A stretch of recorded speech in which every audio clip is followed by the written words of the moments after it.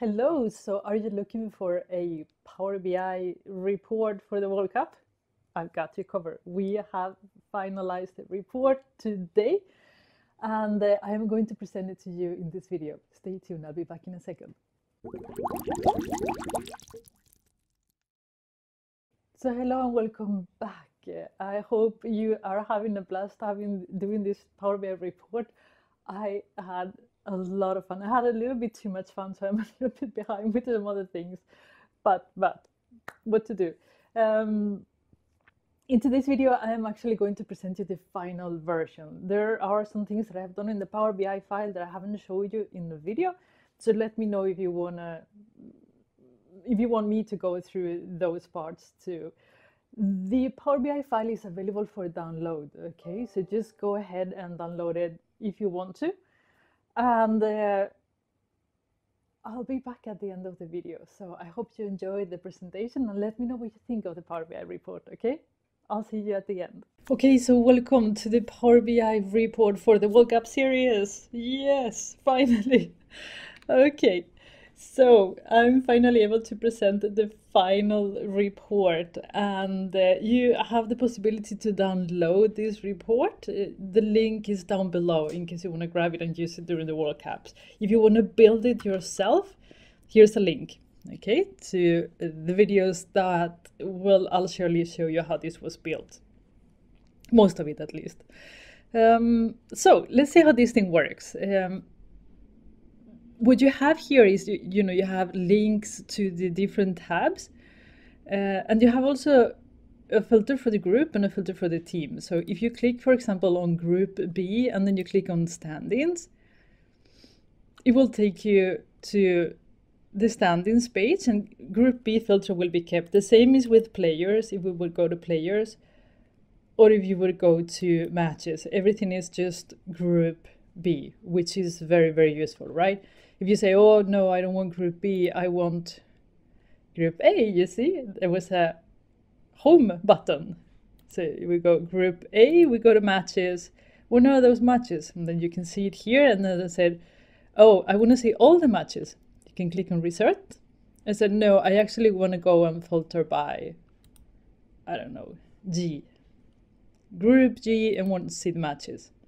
And you'll see that too. You have, of course, for the groups, I make it available here too, because I think you will need it here. You don't want to go back and forth all the time. So reset, home. Really nice, right? Okay, so let's continue. We go to B, we go to stand-ins. What can you see here? So here you will see actually the points that the teams get. This page is connected live to the FIFA site. So when you refresh this report, the data will come in. So yesterday Russia played, right? So let's remove this one. So you will see that, where are you, Russia? My lord, Russia is playing on team Group A. So here you have it. So you see the points, and you will be able to actually get some information about how the teams are doing by itself against all others or just within the group. So now we have way too little data to actually do anything. But as soon as it comes, you will see that when you click, for example, on Russia, these will give you information about how Russia is doing against people in the team, in the group. But if you remove the group, it will give you the information of how Russia is doing. Let me see. Where are you, Russia? How Russia is doing against the entire team or groups or teams, so you will see against everything or against its group. And these will color differently. You'll see now there's too little data to actually see it, but it's quite cool. So let's reset the filters. And let's say that we are in, I don't know, Argentina. You want to know who is playing. So you can right click, drill through and go to players. And now you will know here everything you want to know about players. Okay, So you will see which group they're playing. You'll see their shirt name. There is information about their actual name too, if you wanna. You will see the height, the age, the club they're playing, and this is the position. So here you have a map. So it says goalkeeper, defender, midfield. This is actually one of these, you know, that you're supposed to be able to click here and filter in there. It's not working yet, but I'm going to release it as is. You can fix it yourself if you want. So you should be able to filter by goalkeeper or defense. Another thing that you can do is actually you can filter by, you might think that you're filtering by color, but you are not. You see that there are numbers underneath. So if you click in here, you will see how many goalkeepers they have, how many defenders, and so on. You see how many players, you see from how many clubs the players come from, and where the origins of the club are. You can see that here. I think it's quite cool because it actually very quickly gives you an idea of, you know, where are the Argentina players playing when they are doing their normal jobs, you know? So you can see it here. And the size of the ball is the number of players on each country. So for example, Argentina has a lot of players in Italy. And of course, you know, I remove all the headers because I find them so annoying. So you won't be able to show data. Come on, give it to me. Yeah, so you will be able to see here all the information that you need and expand. Here you can see how all the team or the group is. So 18 are between 25 and 32. They have 3 between 19 and 25 and 2 between 32 and older than that. So yeah, this is quite cool, isn't it?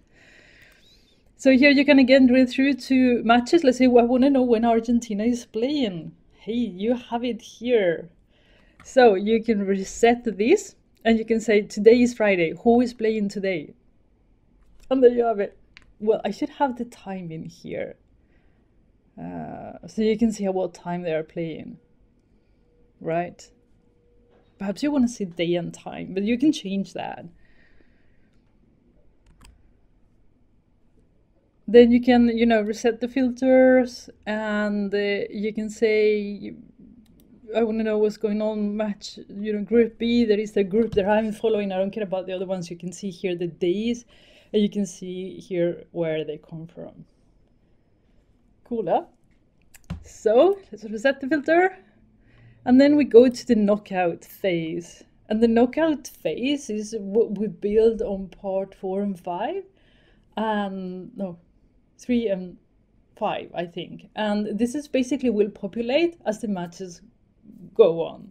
So what you see now is that because Russia played yesterday and won, Russia is already classified in our knockout phase. So you can see it here and there and there and there. But this will change as the teams play.